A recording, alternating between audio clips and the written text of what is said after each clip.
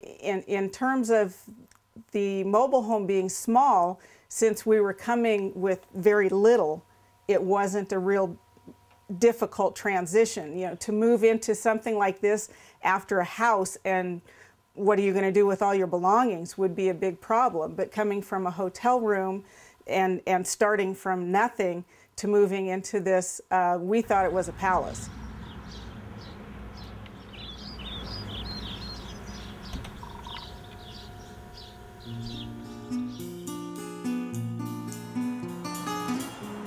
When we originally saw the Antelope Valley, it was on our honeymoon, and we had never been here before. We were on our way to Lake Tahoe.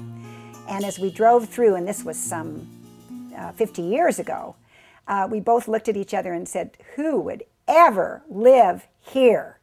And then, sure enough, we did later on in our married life.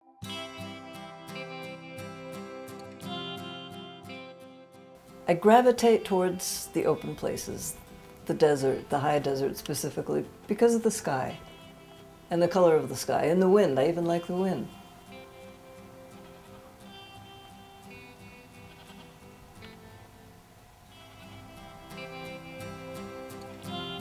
After school, I will most probably be traveling the world because I want to learn new things and experience new things and know where I belong in this world and how I am similar or different to other cultures and beings of this world.